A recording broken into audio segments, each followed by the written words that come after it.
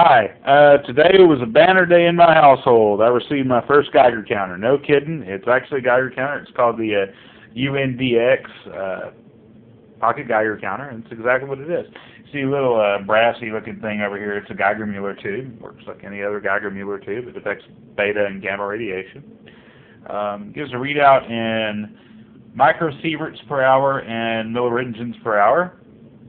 And it's pretty neat. It came with this, which is a radioactive sample. You can actually see that. Radioactive material. It's actually just uranium ore. It's pretty hot. We're going to turn this thing on over here, away from all sources of radiation that I have. I have a few. Let's see what background is. See if we can hear it. It'll tick. Anytime. Come on. Tick for me. Maybe not. That just means that it's not very radioactive over here. But that's cool. There went one. It's going to detect a few counts per minute. Just kind of background. We get it over here next to the radiation source.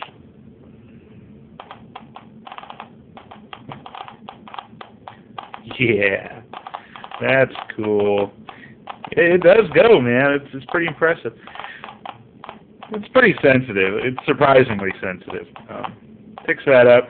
It's just a simple analog scale, nothing extraordinary. And it's just to tell you if something's radioactive or not. It's not very sensitive. It's not very expensive. It costs about $160, which is nice. These are some shot glasses I picked up from Liddy Glass for about 50 cents a piece. As you can see, they're not radioactive.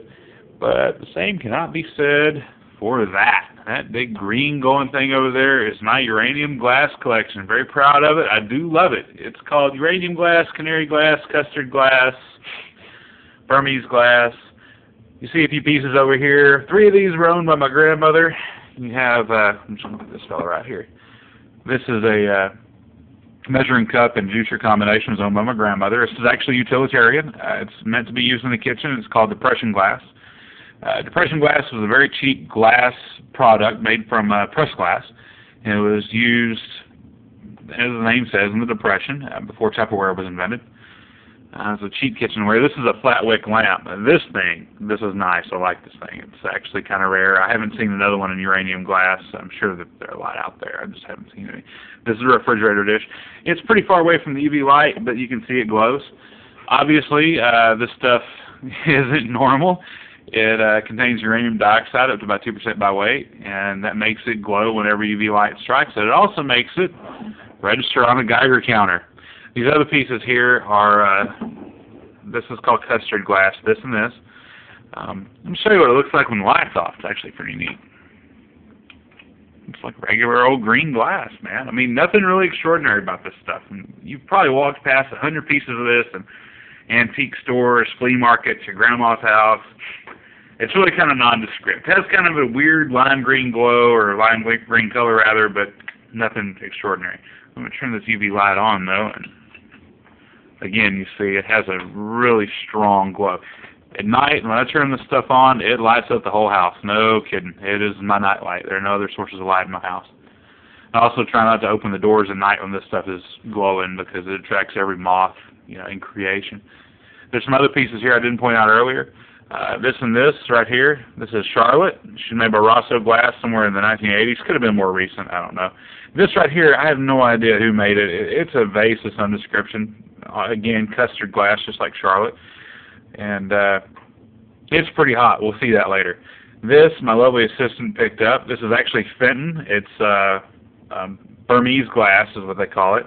Very nice stuff. Very attractive. This is another piece of Fenton art glass over here. This is a little kitty. This is new. And this in the back here was given to me by my mother on my birthday. So we're going to whip out our handy-dandy Geiger counter, and we're going to take a reading. First, I'm going to get it away from all this stuff again. You can see, just kind of ticks. Nothing extraordinary. Just background. As we get closer, closer, closer. Oh, yeah.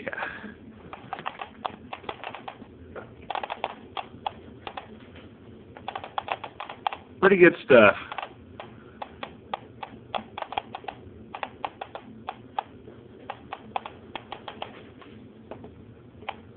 The Burmese glass isn't as hot as I thought it'd be. Charlotte's kind of hot. I think I'll call her Hot Charlotte from now on. This is kind of a weird piece. The actual measuring cup part is kind of warm, but the top of it, not so much. And they are the same glass. The juicer part actually does glow. I know it has uranium in it.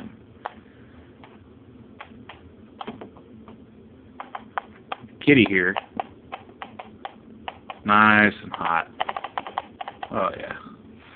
The lamp, not so much. And this, not so much.